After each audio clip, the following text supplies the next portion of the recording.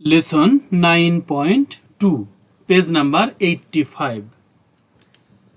এখানে বলেছে read the note, নোটটি পড়ো।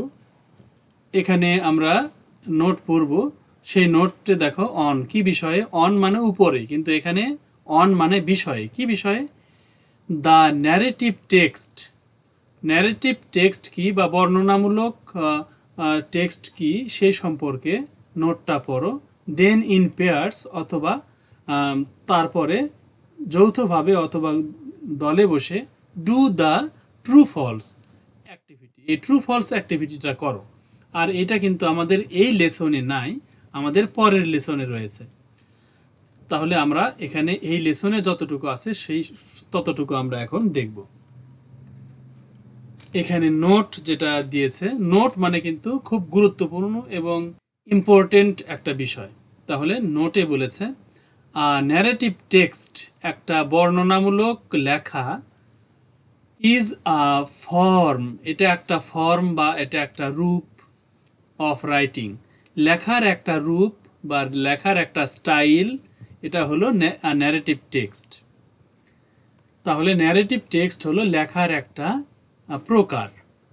দ্য রাইটার, লেখক, ইউজ করেন বা ব্যবহার করেন, লেখক ব্যবহার করেন ন্যারেটিভ ফর্ম একটা বর্ণনামূলক রূপ ব্যবহার করেন অফ রাইটিং লেখার টু এক্সপ্রেস ইমোশন প্রকাশ করার জন্য বা মনের আবেগ প্রকাশ করার জন্য, এক্সপেরিয়েন্স বা দক্ষতা প্রকাশ করার জন্য, ইনসিডেন্ট কোনো ঘটনা প্রকাশ করার জন্য, ইভেন্ট মানে কোনো কাহিনী প্রকাশ করার জন্য, এটসেট্রা ইত্যাদি।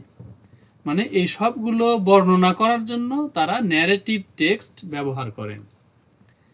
The narrative form of writing, লেখার ন্যারেটিভ যে রূপ বা বর্ণনামূলক রূপ, এটা ক্যান বি এসে, এটা একটা এসে হতে পারে বা রচনা হতে পারে, বায়োগ্রাফি হতে পারে বা জীবন কাহিনী হতে পারে, নিউজ স্টোরিজ বা খবরের ঘটনা বা খবরের কাহিনী হতে পারে, এটসেট্রা ইত্যাদি। উই অলসো ইউজ, আমরা আরও ব্যবহার করি ন্যারেটিভ টেক্সট, মানে ন্যারেটিভ টেক্সটকে আমরা আরও ব্যবহার করি টু টেল আওয়ার স্টোরিজ, আমাদের গল্প বলার জন্য ন্যারেটিভ টেক্সট ব্যবহার করি। ফর এক্সাম্পল, উদাহরণস্বরূপ, হোয়েন ইউ টেল, যখন তুমি বলবে আ স্টোরি একটা গল্প, to a friend or family member একটা বন্ধুর কাছে অথবা পরিবারের সদস্যর কাছে, অ্যাবাউট অ্যান ইভেন্ট কোনো ঘটনা সম্পর্কে, অর ইনসিডেন্ট কোনো কাহিনী সম্পর্কে বা ঘটনা সম্পর্কে, ইন ইউর ডে তোমার দিনে, you are using a narrative text, তুমি এখানে ন্যারেটিভ টেক্সট বা বর্ণনামূলক কাহিনী বা বর্ণনামূলক ভাষা ব্যবহার করে তুমি এটা লিখবে বা বলবে। এখানে আসলে এত কথা বলার কোনোই প্রয়োজন নাই। আমরা যদি সহজেই বুঝতে চাই, ন্যারেটিভ টেক্সট হলো যে কোনো লেখাকেই ন্যারেটিভ টেক্সট বলা হবে। সেটা হতে পারে কোনো কাহিনী, কোনো গল্প, কোনো রচনা, কোনো লেখাকেই বলা হয় narrative text.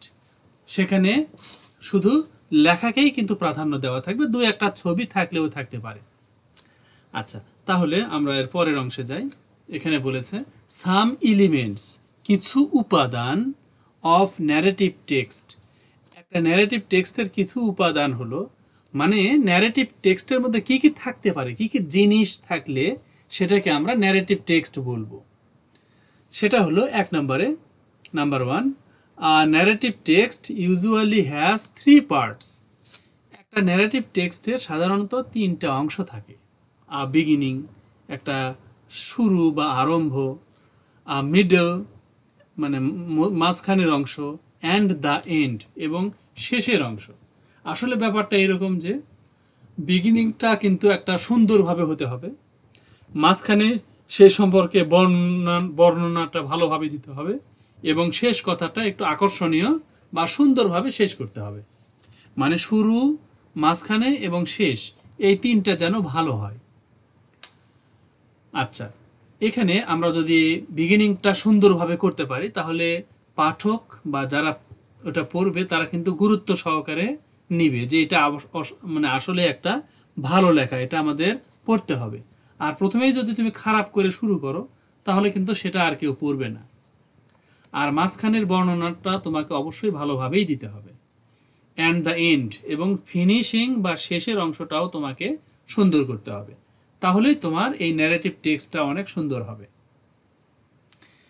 A narrative text is usually written in the past tense.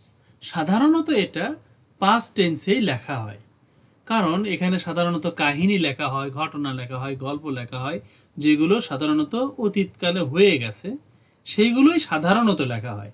তার মানে সবসময় যে পাস্ট হবে তা কিন্তু নয়। এই ইউজুয়ালি কথাটা থাকলে বুঝতে হবে যে এটা সবসময় নয়, মানে সচরাচর, মানে বেশিরভাগ ক্ষেত্রেই। তারপরে number 3, narrative text are written. Narrative text বা বর্ণনামূলক কথা লেখা হয় in the first person or third person. First person কি কি? আই এবং উই, এগুলো হলো ফার্স্ট পারসন। বা আই থেকে মি, মাই, এগুলো হলো ফার্স্ট পারসন। উই, তারপরে উই, আওয়ার, আস, এগুলো কিন্তু ফার্স্ট পারসন। আর শুধুমাত্র ইউ বাদ দিয়ে আর আই, উই এগুলো বাদ দিয়ে যেগুলো থাকলো সবই থার্ড পারসন। পৃথিবীতে যত নাম আছে সব থার্ড পারসন, যত নাম সব থার্ড পারসন। আবার হি, শি, ইট এই তিনটা আবার থার্ড পারসন।